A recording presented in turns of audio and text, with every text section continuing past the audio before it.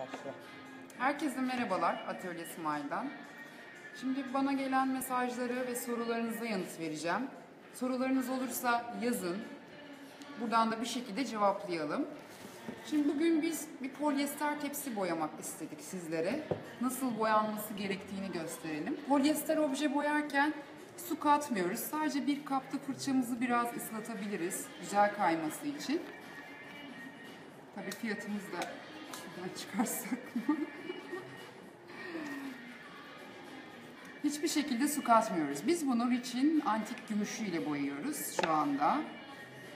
Direkt uyguluyoruz. Biraz yorgunuz, sesimiz de pek çıkmıyor şu anda.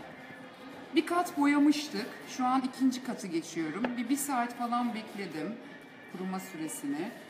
Şimdi bunun üzerine eskitme kremi uygulayacağız. Daha sonra bir bakır parmak yaldızlar atacağız. Sorularınız varsa yazın bize. Bir şekilde cevaplayalım. Tekrar yineliyorum. Çünkü çok soru geliyor bununla ilgili. Polyester boyama yaparken su katmıyoruz. Fırçamız biraz nemli olursa bizim için kafidir. Direkt uyguluyorum. Her zaman boyama yönünde düz bir şekilde boyuyorum. Metalik boyalar birazcık çabuk kurur. O yüzden bir geçtiğimiz yerden bir daha geçmiyoruz. Şu an ikinci katını geçmiş durumdayım ben.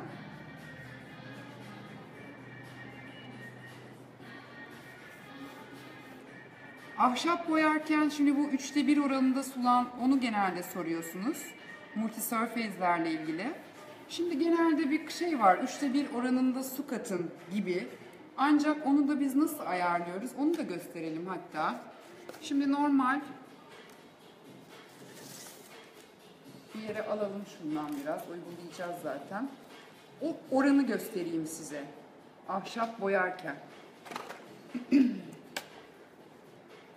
Çünkü çok soruyorsunuz. Sürekli bununla ilgili mesaj alıyoruz. Şimdi şu kadar bir boya koydum. Bizim için önemli olan fırçayı sürerken tutmaması. Biraz bir fıs yaptım. Boyayı güzel yediriyorum tabii. Suyla karıştırıyorum. Ahşap boyarken oran bu şekilde. Şimdi şöyle yaptığımda fırçayı ne çok çabuk akacak kadar sıvı olacak boyamız ne de tutacak kadar koyu. O şekilde ayarlıyoruz. Ahşap boyarken oranımız bu. Onun dışında şuna geçtik bir katımızı daha. Sonra glaze ile, Rich'in glaze medium'uyla biraz aralara siyah gireceğim.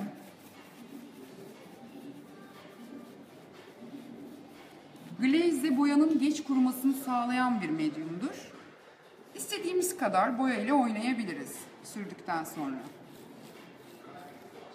Biraz acele ediyorum. Yoksa tabii ki bunun kuruma süresi var. Ama biraz çabuk olmamız lazım. Canlı yayında. Şimdi bir eskitme fırçası alalım. Şimdi normal akriliğimizi koyuyoruz. Tabii biraz fazla koyduk. Bir kısmını aktaralım. Ziyan olmasın boyamız. Bunun içerisine glaze katıyorum. Ki boyayla rahat oynayabilelim. Bayağı koyuyorum. Karıştırıyoruz. Güzelce. Şimdi burada amacım aralarda ben siyahlığı görmek istiyorum. Bunun için de şu yerlere eskitme fırçasıyla güzel aralara giriyorum. Bununla küçük işlemler şeklinde ilerleyeceğiz. İyi görüyor mu? Çıkıyor mu acaba kamerada? Eylem ablacığım. Canım. Ekürüm.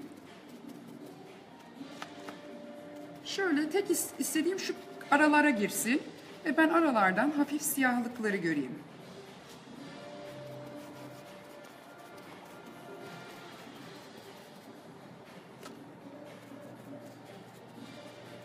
Tabii bunu eskitme Kremiyle de uygulayabilirsiniz.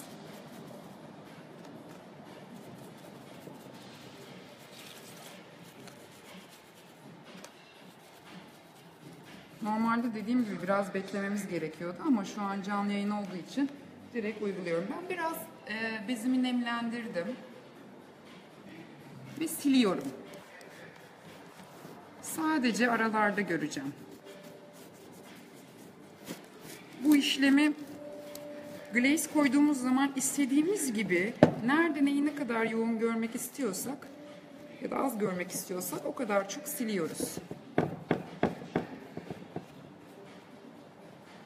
Işık yeterli mi Eylem abla?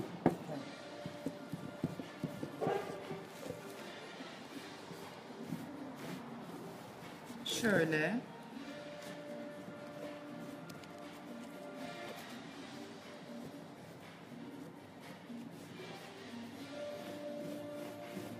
Daha da silebilirim.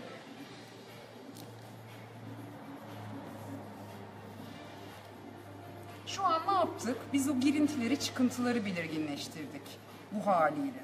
Siz istediğiniz renkte uygulayabilirsiniz.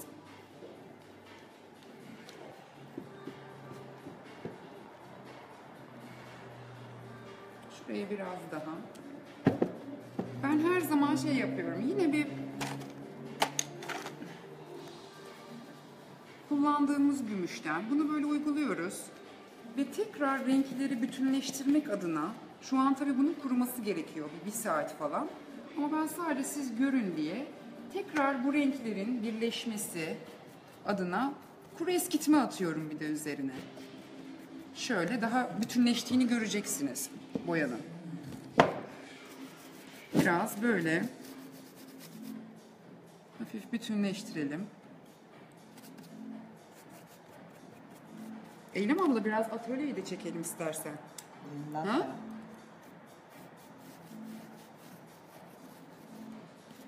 Bütün rich boya çeşitlerine bizden ulaşabilirsiniz ve her konuda size destek oluyorum. O zaman sen işleme devam ederken ben küçük bir gezinti yapayım. Evet, ben de buna devam edeyim bu arada.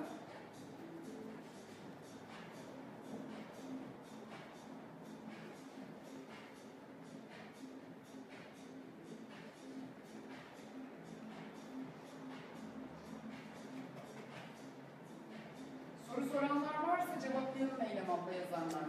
Maalesef şu anda yorumları göremiyorum ama yayından sonra herkesin sorularına cevap vereceğiz arkadaşlar. Sanırım canlı yayından kaynaklı yorumları göremiyorum. Sadece izleyen kişi sayısını görebiliyorum. Herkese sevgiler. Daha da çok. Her gün yeni bir şey yapacağız.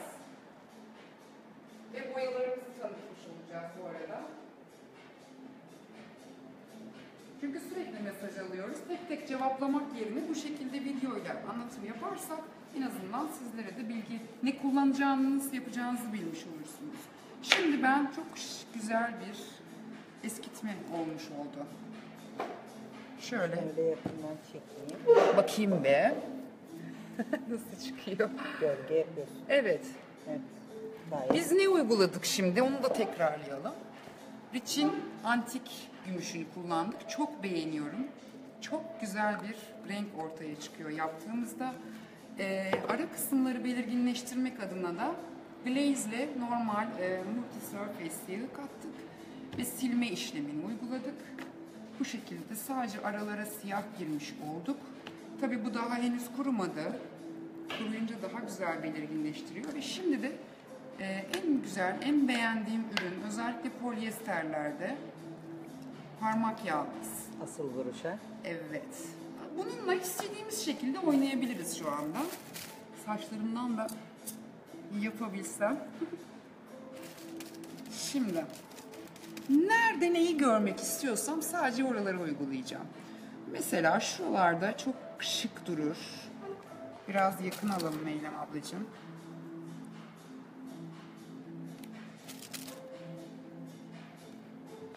Gördüğünüz gibi ne kadar farklı bir görüntü oluyor. Şöyle atalım. Şu kısımları. Bu hafta içerisinde berjer yenileyeceğiz 2 tane. Orada daha net açıklayıcı şeyler bulabilirsiniz. Çok soruyorsunuz eskiyi yenileme. Deri boyayacağız. Koltuğun, berjerin derilerini boyayacağız. Stencil yapacağız. Bu hafta daha çok yeniliklerimiz olacak yani.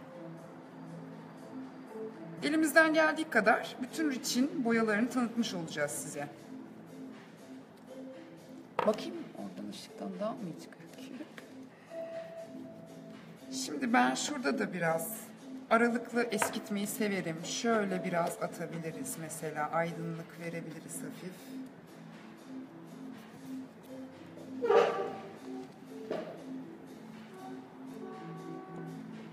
Biraz daha yoğun atabiliriz şöyle. Şurada tabii boya kurumadığı için oralara ben şimdi birazdan birer kat daha geçeceğim. Normalde 1 saat falan bekleyip uygulama yapmamız gerekiyordu. Ama en azından sırasıyla işlemi göstermiş olduk. Evet, gösterdik. Tabii ben polyesterlere Rich'in şuradan göstereyim size. Sprey verniğini öneriyorum. Çünkü aralara diğer normal akrilikle giremeyiz. O yüzden bunu kullanmanız gerekiyor. Hemen çok kısa bir şekilde işlem bitiyor zaten. En sonda vernik olarak sprey vernik uygulayacağız. Şık olmadı mı? Eylem abla. Bence oldu. Yani 5 dakikada yaptık en azından. Öyle söyleyelim. 5 dakikada harika. Mağazalardan çok pahalıya alabiliriz. Şimdi şöyle arkaya mi gelsek? Şöyle biraz daha iyi mi çıkar acaba? Daha mı iyi gözüküyor böyle ışıkta? Evet. Ayna gibi oldu. Değil mi? Evet, ayna efekti sıkmışız gibi. Aynen. Hepsini yapacağız. Aynı efekti de yapacağız. Bu hafta mobilya yenilemeyi yapacağız. Şimdilik böyle. Su katmadan boyuyoruz. Fırçamızla çok az ıslatıyoruz. Onun dışında sormak istediğiniz şeyler varsa şimdi hepsini cevaplamaya çalışacağım. Şimdilik hoşça kalın.